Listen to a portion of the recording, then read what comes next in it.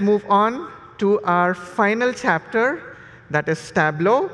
And to show you all the updates that we have, let me invite Ewald to the stage.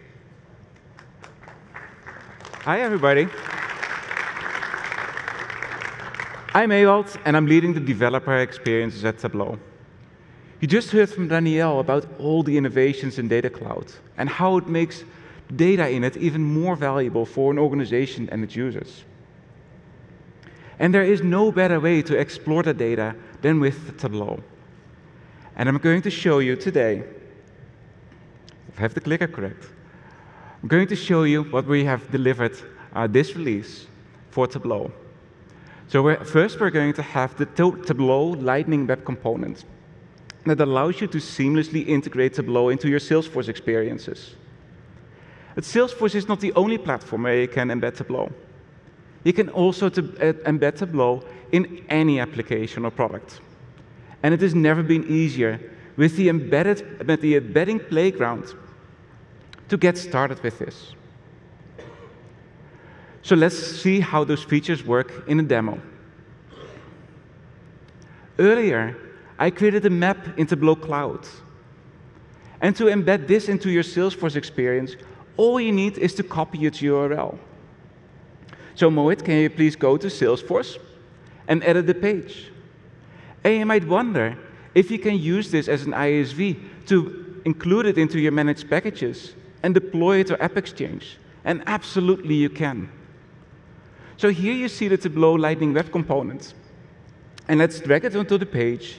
And the only thing that you need is to paste the link that we just copied in here. And that's all what you need to get your Tableau visualizations inside of Salesforce. And what Mohit just showed you works very well if you want to bring it into Salesforce.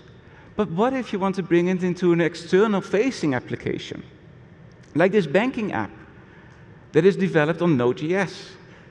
In the top, you see some buttons that are in the style of the application that allows you to programmatically control the visualizations that you're seeing on here.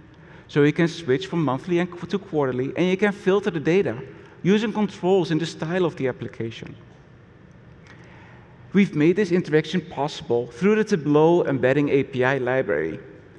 And as I mentioned, with the embedding playground, it has never been easy to get started. So here's the embedding playground. And Mohit already copied or pasted the URL of the visualization that you just saw in the playground. And here you see the connected apps, where you can paste the secrets from your Tableau connected app to enable single sign-on authentication. In the bottom, you see the JavaScript in the HTML window. It contains the boilerplate code to embed Tableau in your applications. And we wanted to switch between the monthly and quarterly and filter the data, and we do that with interactions. So if you go with the parameter values, which is used to change between monthly and quarterly, you can drag that code snippet into the JavaScript window to generate the code to make that possible. And let's do the same with the filtering of the data. So we also grab that code snippet, drag it into the JavaScript window. And now, Mohit, can you please hit the Run button to see the result? And indeed, you will see that the visualization will switch to the quarterly view and filter on Q2 only. The only thing that is left to get this application, or this visualization into your application is copying the JavaScript in the HTML and hook it up to the right event handlers. So let's go back to the slides. If this demo piqued your interest, then sign up for the developer program, where you can get access to a free Tableau Cloud developer instance and a Getting Started guide to get you started with Tableau embedding. And remember, these visualizations are not just to display numbers. It is about telling stories with data.